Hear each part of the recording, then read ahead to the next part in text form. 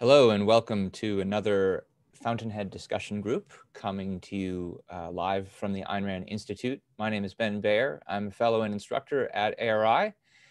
Pretty soon I'm going to be joined by my colleague Paul Taskey. He's taking the place of Keith Lockitch for the time being this week. Hope we'll have him back again. But let me start first with just a few announcements and reminders about what we do with this broadcast. So we are talking about the Fountainhead, not only because it is a great book, but also because the Ayn Rand Institute sponsors an essay contest. I'll give you some more details on that in a minute. But if you want to be able to ask us live questions, I know that some of you are watching on social media, on Facebook and on YouTube. But if you would like to be able to ask live direct questions or chat with us, best place to do that is through Zoom. If you go to the URL I have on the page here at courses.aynrand.org, you can register to participate in our Zoom discussion. Otherwise, that essay contest, we have a top prize of $10,000. There's other cash prizes for runner-ups. The deadline is May 28th. We will be done discussing this book, the entirety of it, leaving you time to do that in time for that deadline. So if you want to learn more, please go to the website I have on the slide here. Also, another great source of content from the Institute about Ayn Rand's ideas, novels, and philosophy is the Ayn Rand University app. You can get that through the Android or the iOS store on your smartphone. It's hundreds and hundreds of hours of lectures and courses that you can sample from to your heart's delight. I also have an announcement to make about our schedule. Now, today's May 1st. We're talking about part 3 of the Fountainhead. Next week, Friday, we're going to be talking about the first half of part 4. The week after that, we had been scheduled to talk about the second half and final part of the book, second half of part 4. However, we've decided to cancel and reschedule that week because that week we will be doing an event that I'm trying to put the slide up for, but it's not cooperating with me for some reason. We have an online objectivist conference, OCON Live, Living a Life of Purpose. Although I wasn't able to get the URL on the screen as I had hoped to, the URL for that is aynrand.org/OCON-live. That is a 2-day online conference, Friday and Saturday, dealing with the timeless question of what it means to live a life of meaning and purpose from the perspective of Ayn Rand's philosophy. So if you're interested in that, please go and see what the options are, see what the speakers are. You can sign up at aynrand.org/OCON-live. We will then be rescheduling the event for the Fountainhead group, which was to happen on Friday, May 15th, for the subsequent week. That week, we had originally planned on doing just an hour of Q&A. So we're going to, for the final week, May 21st, do 2 hours, 1 hour of discussing the final portion of the reading and another hour of Q&A. So it'll be a 2-hour event. That'll be our final event. So we're not canceling, we're just rescheduling it. Okay, so let me then go ahead and stop my screen share so that I can bring Paul onto the screen. Hi, Paul. Hi, Ben. Good to be here. Thanks for being with us this week. And Paul, I think you wanted to start by bringing the readers up to speed and reminding them about the context of this part 3 of the Fountainhead, which we are now discussing. Yeah, so in case anyone's just joining us and they maybe didn't read part 3 or reread it, just a little bit of context setting so you know what we'll be talking about for the duration of the session. So just like in part 2, here we get an extensive background into one of our main characters, Gail Wynand, who's introduced in person for the first time here.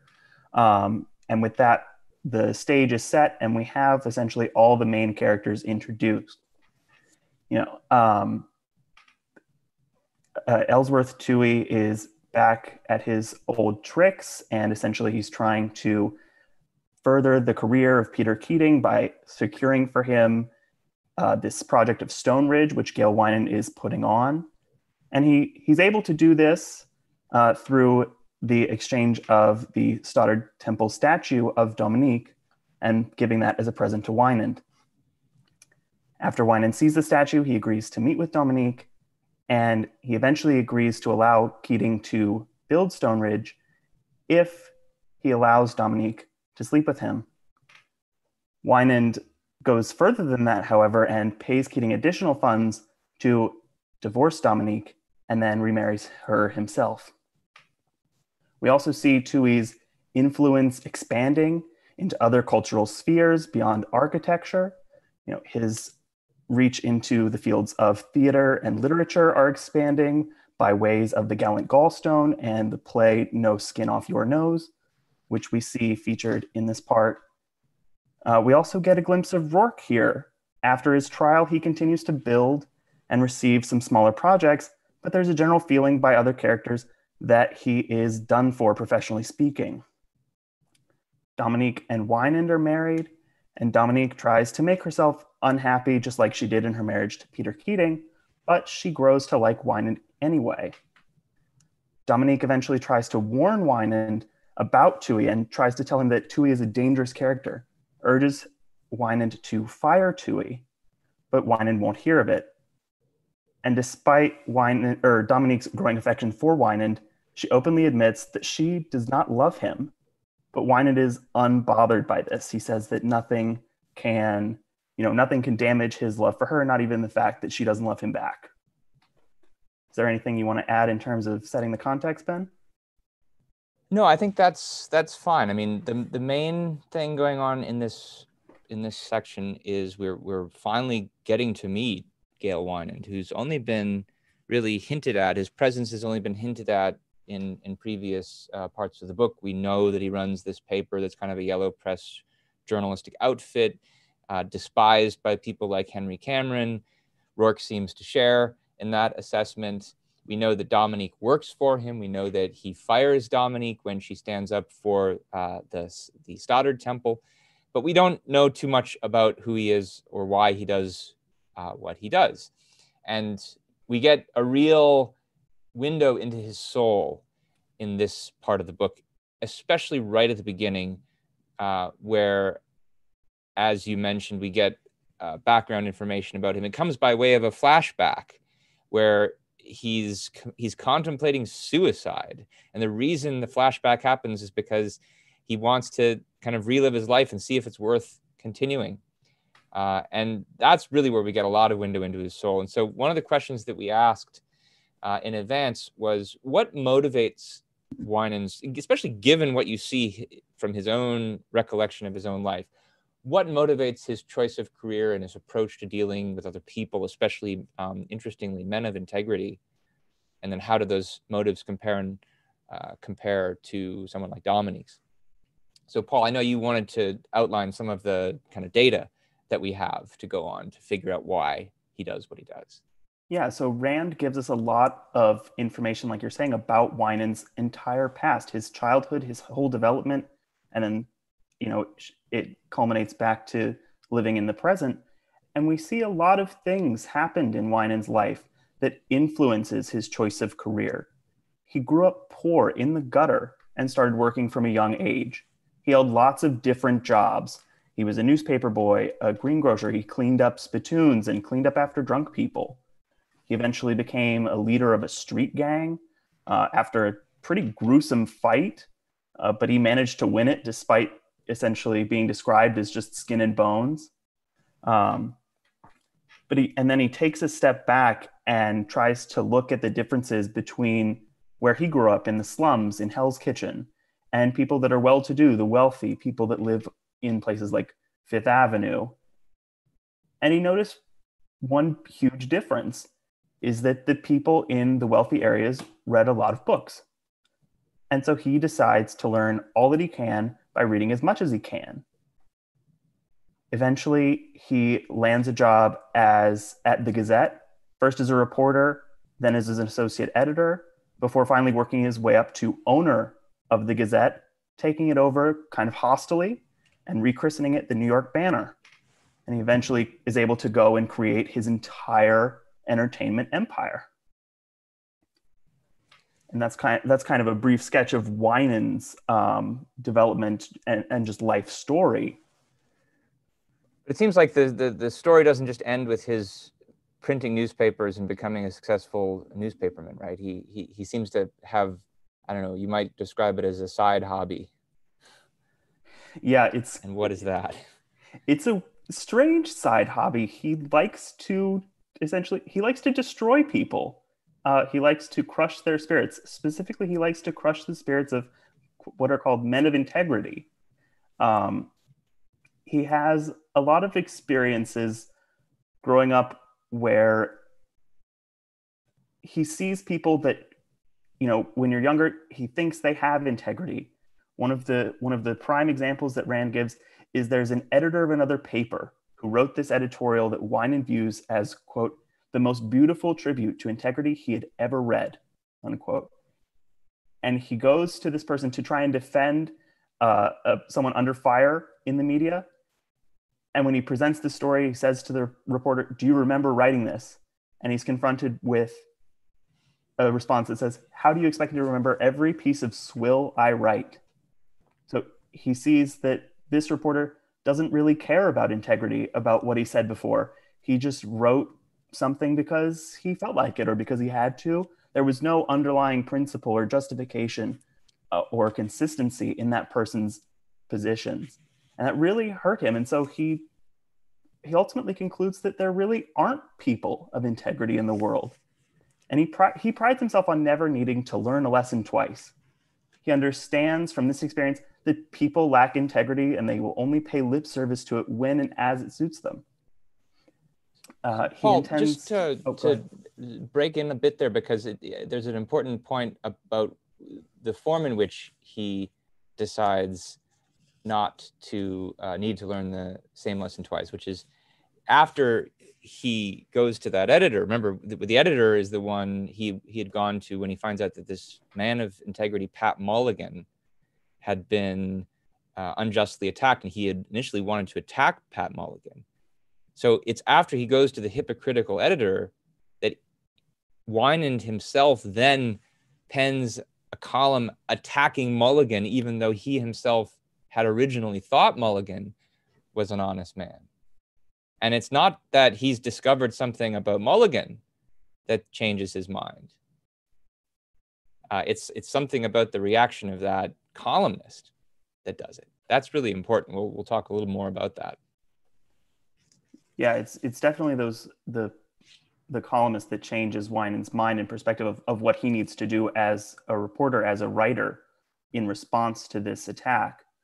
And he goes full force and destroys the man's career. Essentially, he joins on the bandwagon. And not just him, right? Yeah, no, not just him. I mean, he goes on and kind of this begins his life crusade that he really picks up with full steam to unmask other pretenders, people that will masquerade as having integrity. He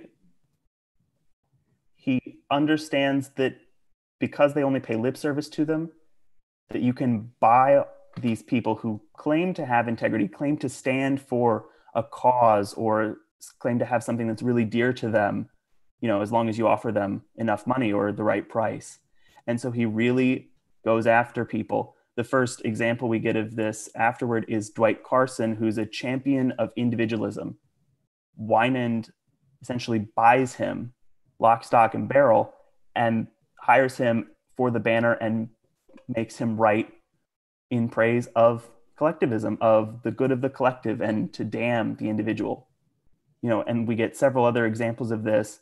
He makes sensitive poets comment on baseball games. He makes socialists praise, industrialists and capitalism. He really just takes full pleasure in breaking these people. But then once he breaks them, he loses all interest. It's an interesting question, I think. The way you put it was he's looking for people who are pretending to have integrity or paying lip service to it. But I think it's an interesting question of whether that's totally true of these people, at least at first. I mean, obviously, once he breaks them, once he buys them off, and they decide to accede to his demands, you could argue they certainly don't mean it anymore. But it's an interesting question. Well, did they mean it before? And did he just find the weak spot that made them give up what they were previously honestly doing?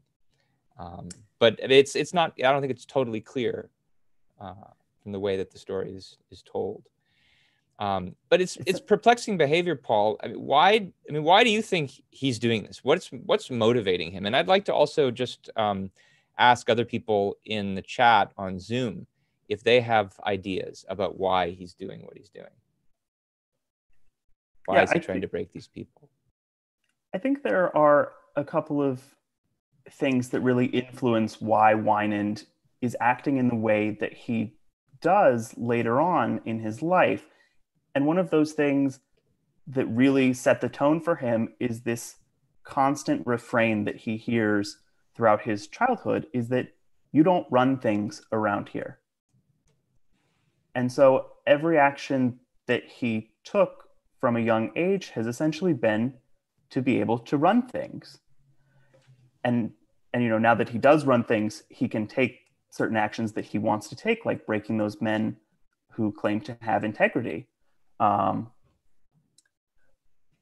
he wants to understand those differences between the slums and Fifth Avenue, and he begins to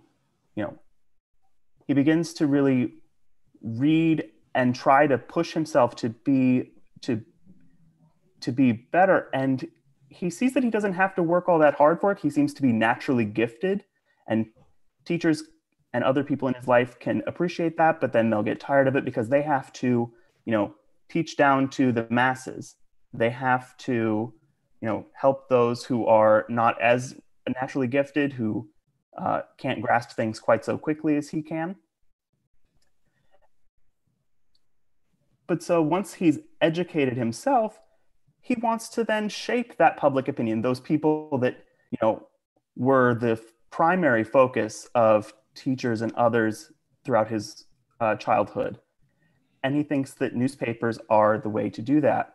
And so as he cements his control over the Banner, he's able to, then shape public opinion by really keeping the Banner's story in line with public opinion.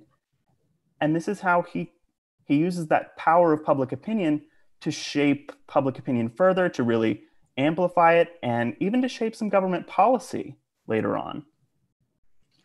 But I'm curious though, Paul, I mean, it seems like he's got the power. He's got all the power he could ever use, or at least it seems that way, if you understand power in a conventional way.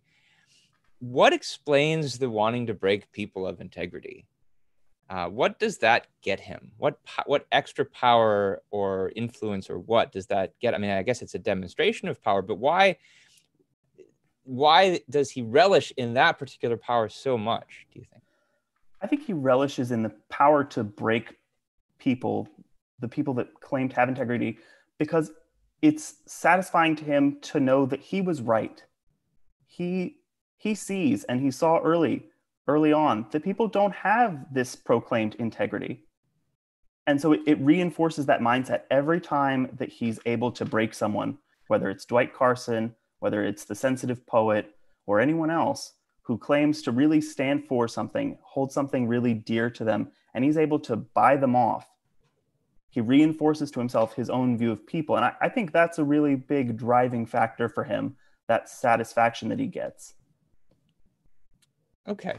I mean, I know that you wanted to talk more about Dominique, comparing and contrasting, but I think we should follow this thread of thought first to get a little clearer on why he does that. Because the next follow-up question would be, well, why does he want so badly to convince himself that there are no men of integrity? Why does he want to convince himself that he was so right about that?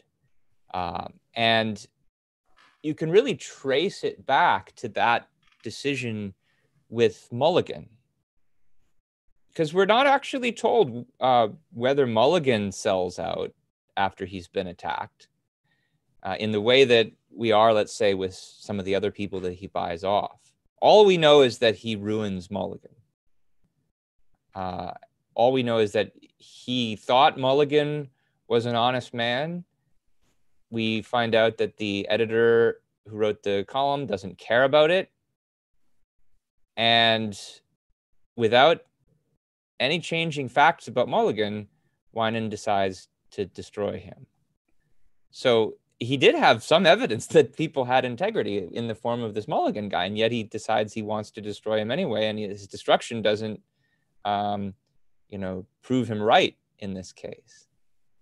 So I think there's more we need to know about why he does what he does. Now, there's some interesting things coming in the chat. Sophia says, well, it will justify his own lack of integrity, won't it? And that's an interesting point. Tessa says he's given up his integrity to prove those who have it really don't. He wants to make himself feel better. I think those are both important points. The question, if that's true, is why has he himself decided to lose his integrity? Why has he decided, especially in a case like that Mulligan example, to betray Mulligan? Presumably that's, if it's a betrayal, if he's found no evidence that Mulligan actually did do something wrong, then it's, I think you all are right that it's Wynand who lacks the integrity, and so Wynand's trying to justify himself in a way. And it's interesting to look at that scene with Mulligan to get a clue as to what I think is going on there. So, Paul, you mentioned the part about how he expresses gratitude to the columnist as payment for a lesson he would never need to learn again. But then in the next paragraph, I think there's something really significant. This is in the middle of page 407. He felt only a furious contempt for himself, for Pat Mulligan, for all integrity. He felt shame when he thought of those whose victims he and Mulligan had been willing to become. He did not think victims, he thought suckers. He got back to his office and wrote a brilliant editorial blasting Captain Mulligan. And there's a few other things that he says like this in relation to some of the other people that he tries to break. So later on page 412, there's a young newspaperman who he tries to hire. And the guy says, I don't want to work for you because you don't have any ideals. And he says, you can't escape human depravity, kid. The boss you work for may have ideals, but he has to beg money and take orders from many contemptible people. I have no ideals, but I don't beg. Take your choice. There is no other. And then later, toward the end of the reading, after Dominique takes him to that play, No Skin Off Your Nose, and Dominique complains, and we'll talk more about this later, and she complains, this is the lousy play that your paper promoted, and are you very proud of that? And he says, I mean, he agrees with her that it's a lousy play, but he says what's worse than supporting a trashy play is writing a great play for fools to laugh at, thereby letting oneself be martyred by these kind of people. What I think is in common to all of these cases is he thinks that if he has integrity, if he stands by ideals, if he promotes idealistic causes or defends honest people, he's going to be a sucker and he's going to be laughed at by contemptible people. And he's afraid of that. It shames him to do it. And so at the core of all of this is a fear of the very mob that he has or claims to have such contempt for. He fears their disapproval. He's ashamed of their disapproval. And so in that respect, there are people in the chat who've been asking about, I think Sophia in particular asked about his role as a second-hander. Now that's language that we haven't yet brought into this discussion because I don't think it's actually come up in the book yet. It's going to later. But what it points to is people like Peter Keating. We have talked a fair amount about Peter Keating, and we've talked about how Keating only cares really about what other people think, and he doesn't want to make choices on his own, and he wants to instead defer to the standards and judgments and values of others. And of course, there's a lot of differences between Keating and Wynand, for sure, especially the way they start out in life. But here it seems there's an interesting similarity. And Wynand's pursuit of power is not an end in itself. It's a means to that end. Grant is asking in the chat, where's the evidence that he fears their disapproval? Well, Grant, it's the lines that I quoted, the thinking that he would be a sucker if he were to stand by Mulligan, and the not wanting to be martyred in front of people who will laugh. And there's a few other things like that. I mean, there's some real differences again between Keating and Wynand. And Paul, you highlighted those. I mean, he starts out very idealistic. Part of the reason why he empathizes with Pat Mulligan to begin with is because he sees in him a common spirit. And even after everything that's happened with his paper, we'll talk more about how he retains those ideals in this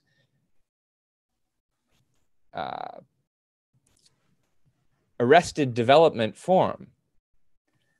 Yeah, he's very disillusioned with the world as a whole. He no longer sees a value in trying to present these integrity-filled people, to the public, because he sees that the public doesn't appreciate them.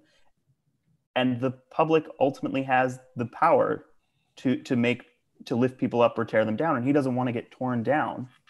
Like you were saying, Ben, when you brought up skin off your nose, the people were laughing at this play and praising the playwright about just how funny and how insightful, how great it was.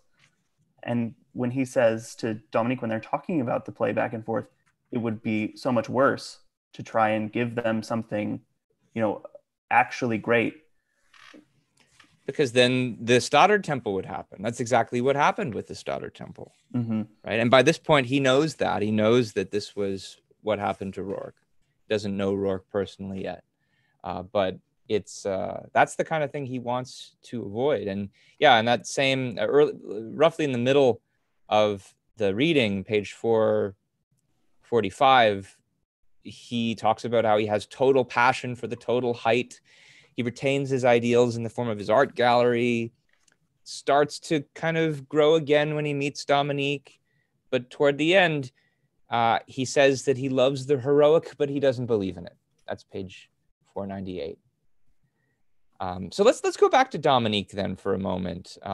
What did you think were the major similarities and differences between his motives and hers, Paul? So Dominique to me has always been the most complex and difficult to pin down character. But I do think that when you look at her in comparison to Wynand, you see a certain similarity in that, they both kind of take a similar approach in that they want to destroy or break those men of ability, but they do it for different reasons. Dominique recognizes, first of all, that there are men of integrity and that those people are great, not in a pure way that she needs to break them down, kind of like Wynand does with the people that he hires for the banner, but because she doesn't think that the world deserves them. she wants to destroy Roark because she thinks Roark is too good for the world. Not that, Roark just hasn't been confronted with, the right number to stop him from creating buildings the way he wants. Um, and she really goes about in a way that she wants to destroy. Dominique wants to destroy their ability to create art, whereas Wynand wants to preserve the art for himself. He wants to destroy the man or the artist, but keep the art created by that person, which I think is, interesting when you look back at his purchasing of Stephen Mallory's work after he sees the Stoddard Temple statue of Dominique. He has no desire to meet Stephen Mallory because the artist always disappoints him when he looks at the art they created because the artist doesn't measure up. And so he's willing to take in these little treasures for himself and say, okay, these are a great comfort to him and they really help him. This is what the world could be like. And Dominique doesn't even want the world to have those things. She says the world doesn't deserve them, and so they have to be destroyed. Even though she has strong feelings, as we know, for Roark, and we see that again when she goes to see him during this part of the novel. Yeah, the way that I would summarize the difference between the two of them is, you're right that there's ways in which both of them want to destroy or at least fight against people who actually have integrity. The difference is that Wynand is doing it because he doesn't believe they really have it, and he wants to convince himself of that. Dominique does. She thinks it's real. She thinks heroes are real. She doesn't think that Roark is secretly compromised or something like that. The reason she wants to destroy Roark is to protect him from the world, and thereby to protect herself, because she doesn't want to see him destroyed. She's afraid of the loss that will entail. So it's a different motivation, because Dominique hasn't committed the same kind of breach of integrity as Wynand has. She's not trying to convince herself of something to justify herself. But what's similar is that they both do fear the world in different ways, but they both fear the world's disapproval.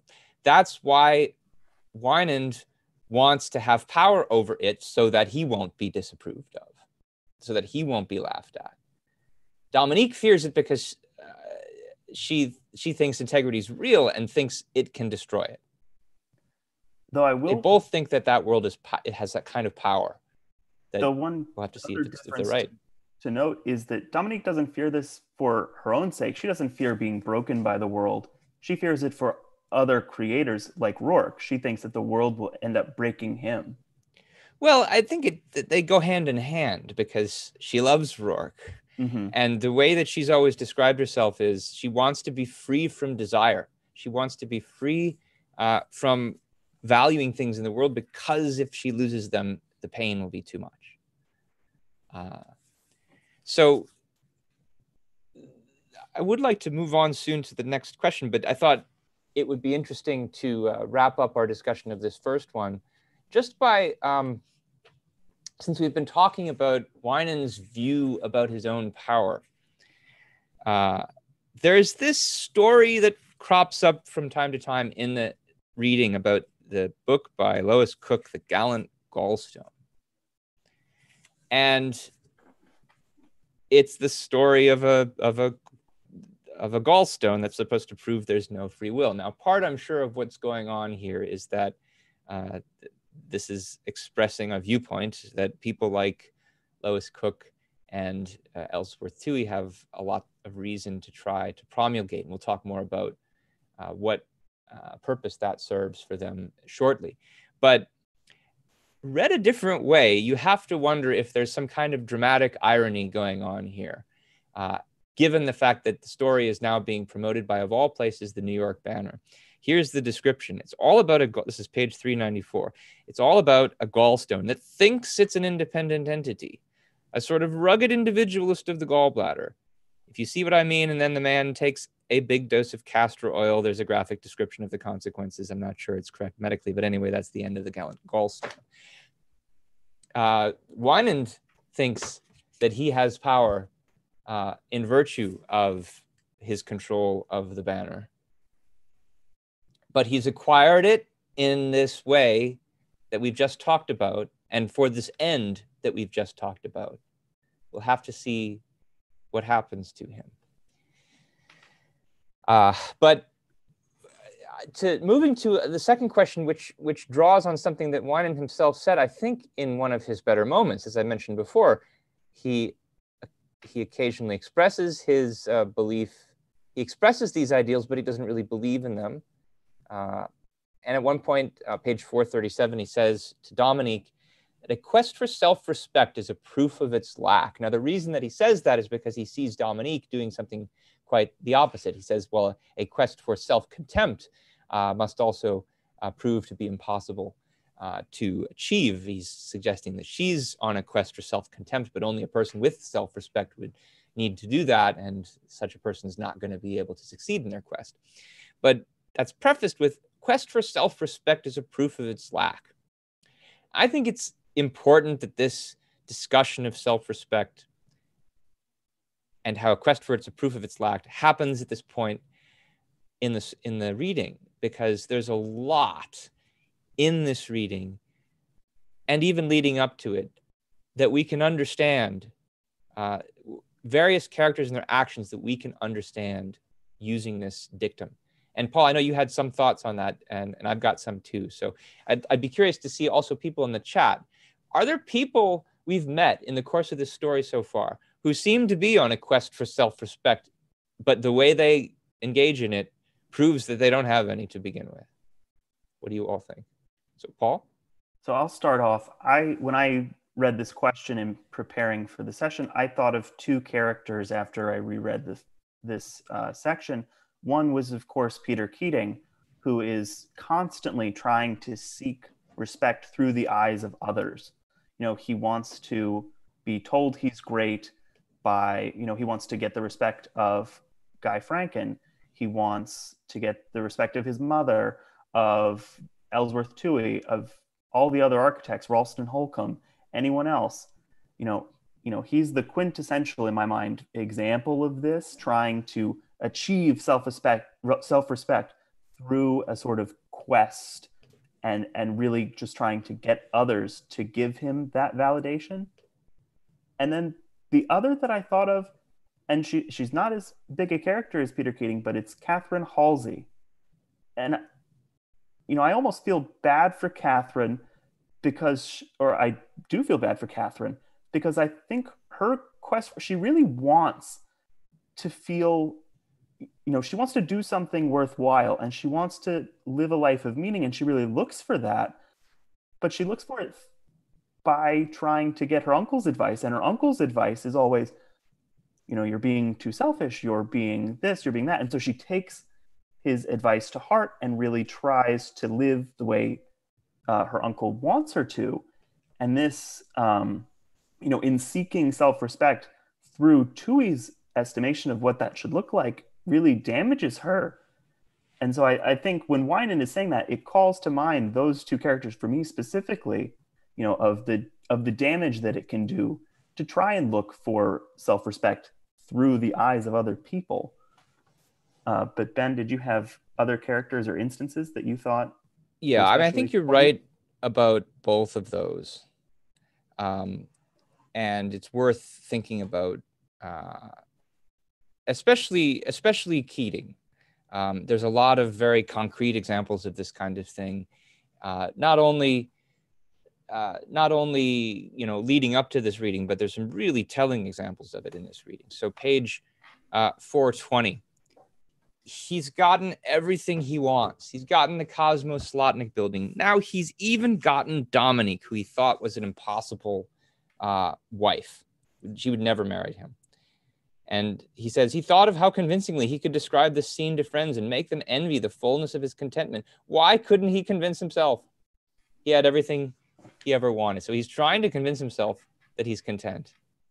The fact that he can't is interesting.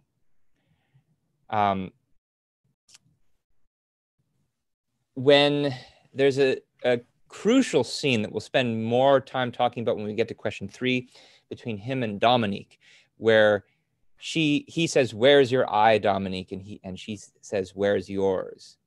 For reasons we'll shortly discuss, he's beginning to see that there's a point to her question, that maybe he doesn't have one. And right when Dominique says the worst thing is to kill a man's pretense at self-respect, he suddenly clams up, doesn't want to talk, slams his mind before the words that would preserve his knowledge of the pity that she is taking on him for having this pretense of self-respect. So here he realized that not only did he realize he doesn't seem to have any self-respect, he's also starting to realize that he's trying to fake it. And now he's trying to fake the fact that he's faking it by shutting his mind on the realization of that. And I mentioned the gallant gallstone before. As soon as this scene between Dominique and Tui is over, between Dominique and Keating is over, Tui comes in. And Keating's so relieved because Tui is there to provide some comfort for him, respite from the very awkward conversation he's just had with Dominique. And the first thing out of his mouth is talking about, "I've just finished reading the gallant gallstone, and we can't help what we are or what we do. It's not our fault. Nobody's to blame for anything. It's all in your background and your glands. If you're good, that's no achievement of yours. You were lucky. If you're rotten, nobody should punish you. You were unlucky. That's all." As they say in the theater, he protests too much, one thinks here. He knows he's done some rotten things. Ellen in the chat says it's worse than that. Peter gave up his values. He had the capacity to be different, but made decisions that he could have done otherwise. Yeah, he realizes that. And so it's a convenient rationalization to be able to say, "Oh, I'm really just like the gallant gallstone, and I couldn't help what I did. It's all in my glands or in the glands of the larger body of society that I'm just an organ in." I think Ellen's point is reinforced by a point Grant made earlier in the chat, and he noted the opening scene of Keating in the graduation ceremony that we saw in part 1. But all throughout the story, he really does build on this. He's constantly at every turn making these decisions of not making his own choices, of putting no eye forward, just trying to go by what is the most popular or what will get him the most acclaim, but not really sticking to anything in particular. There's some telling little additional touches along the same lines. Page 441, when Wynand offers him Stonebridge, in effect for sleeping with Dominique. He's selling his wife to this contemptible person, in his view, to get an architectural commission that he doesn't really need. And he's looking at this aspic, which is a kind of jello.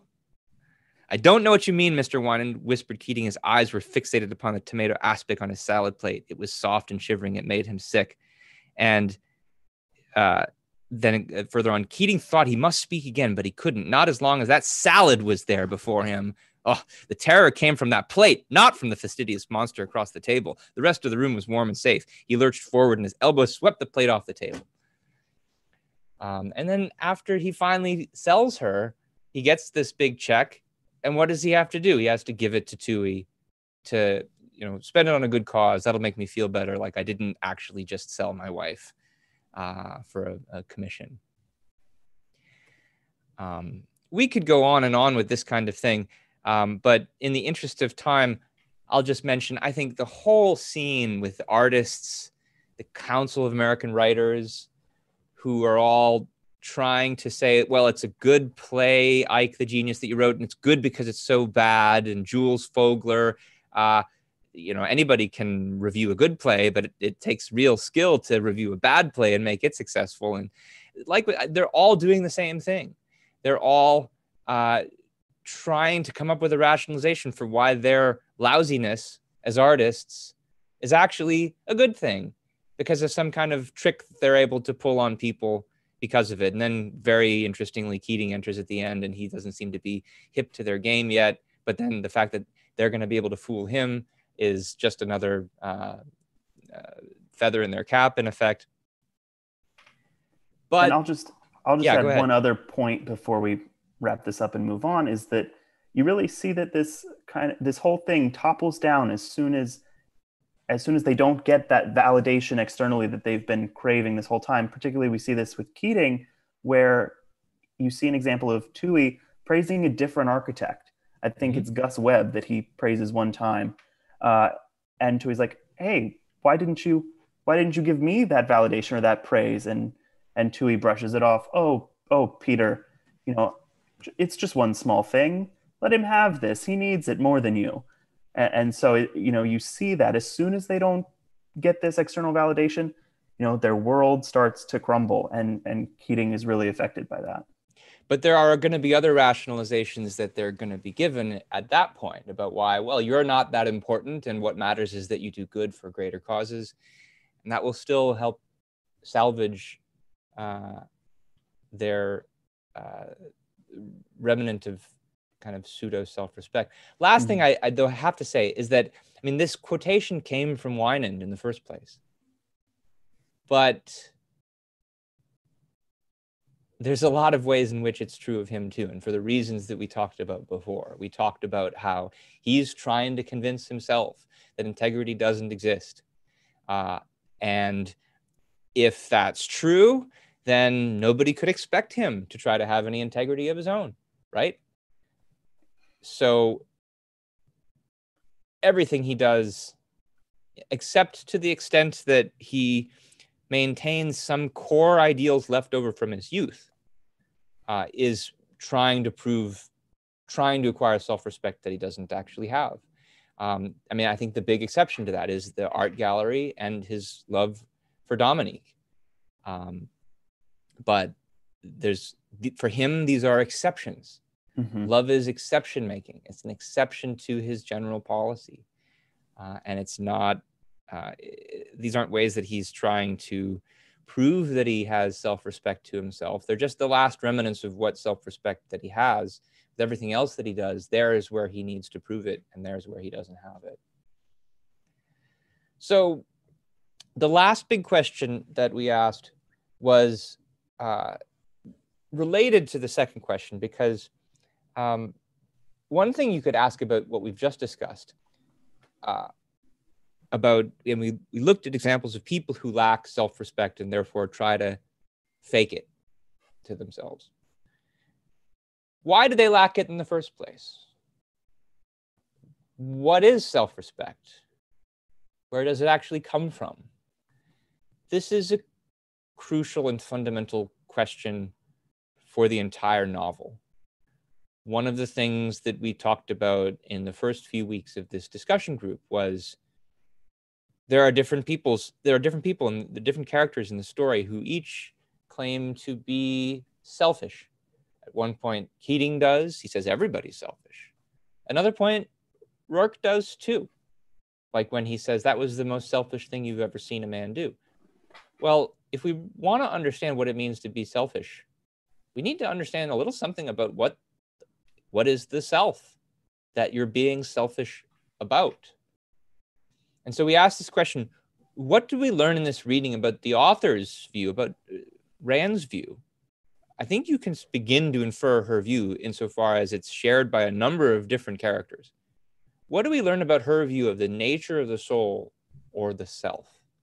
How does this help us understand the difference between, say, Keating and Roark? And what does it mean about Wynand, for instance?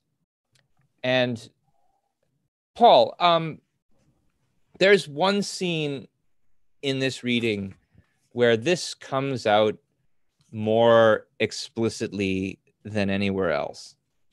Do you happen to remember where that was? Are you talking about the conversation between Keating and Dominique, or Hmm. are you thinking? Yeah, Okay. I don't remember the page number exactly.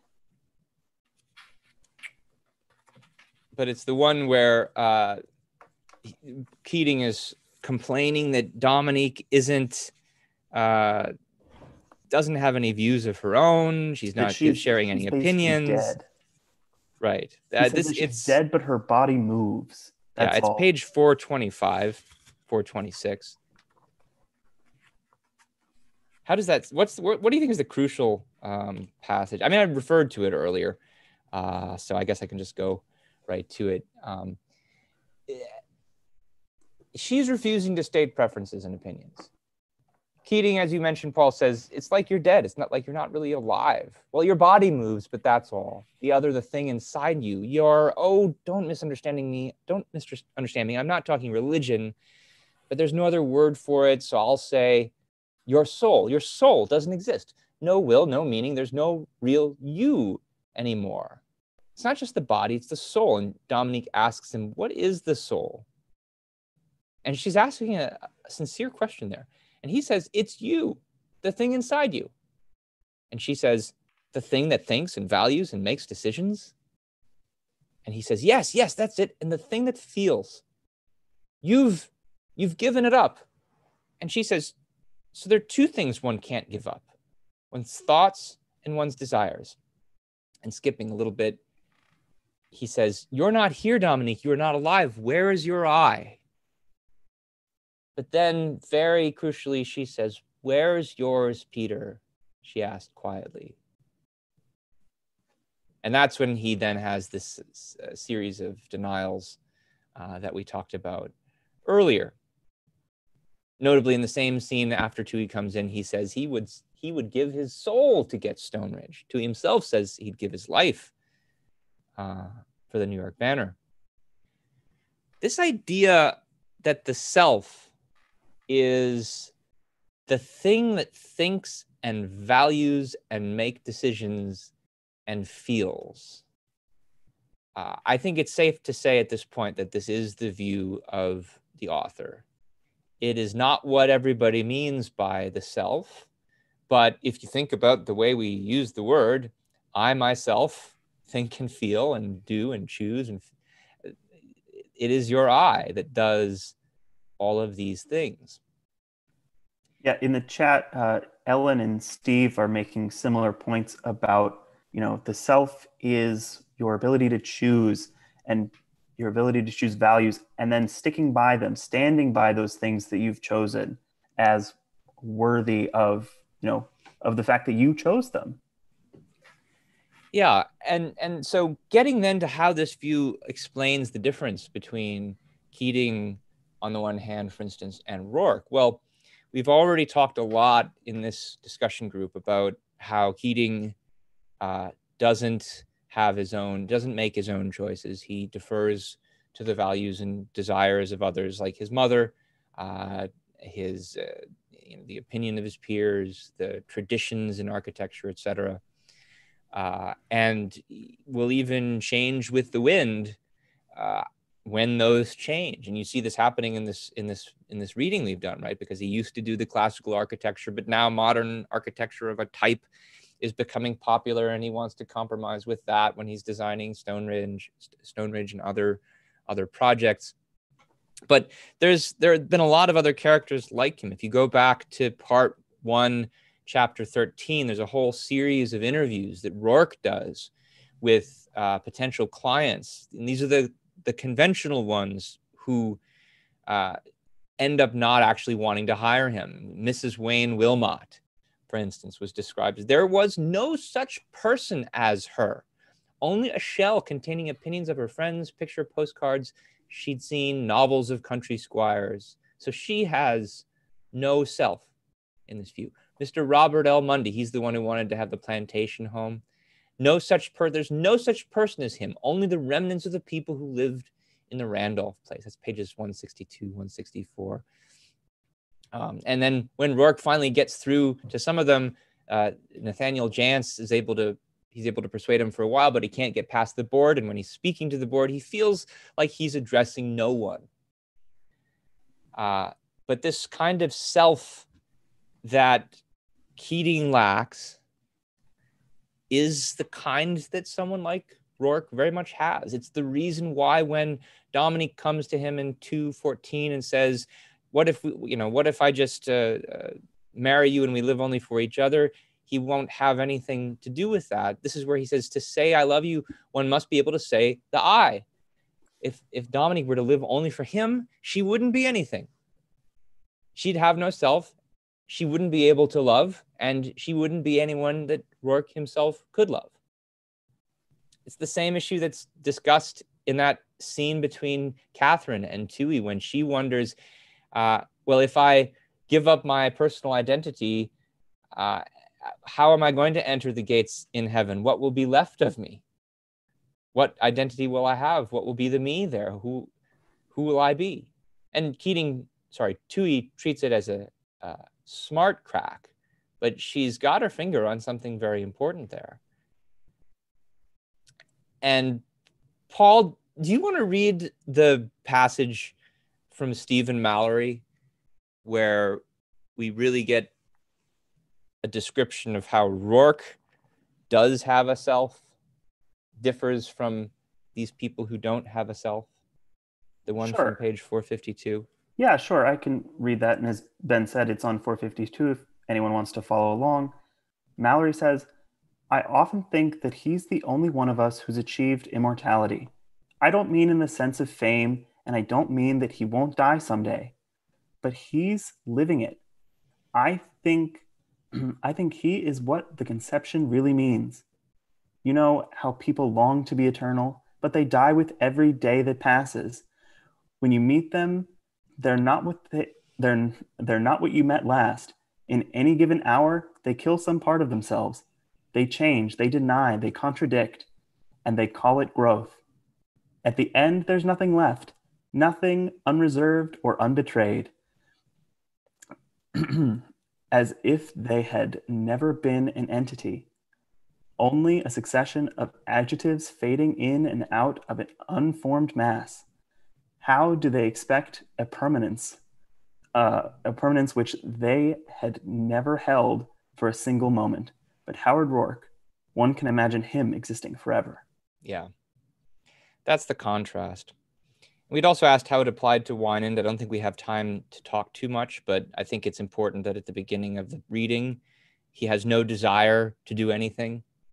And at the end, he says that there's something important about having that desire.